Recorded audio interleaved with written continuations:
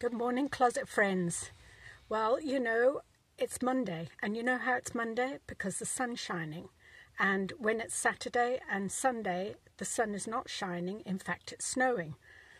Okay, it's good for the ground, and I see all the little buds coming out on the trees, so I'm not going to moan about that. But here's the thing. I want your opinion on this. BC travel restrictions. So I understand this, like they're going to have people on the road if you're driving into BC doing spot checks, and they've asked hotels not to take bookings. Some hotels are complying with that, and others are saying, well, it's not our job to be the police force here and ask questions. I just wondered what your thoughts are about this, and particularly, I haven't seen anything yet as to what happens when you get on a plane. If you fly from Calgary to Vancouver or Calgary to Comox, do they ask you anything? Like, is your travel for essential purposes?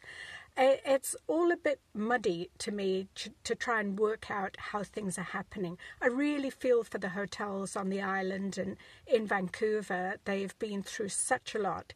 And my goodness me, I would love to be able to go to BC. It's so beautiful. I love the sea. I love being on the ocean.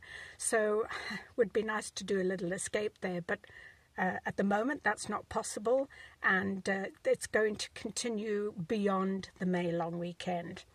So I'm going to be researching this further, and I'm going to be chatting to Sue Dale and Andrew Schultz on radio tomorrow morning. But if you have any comments, let me know. I'd love to hear from you.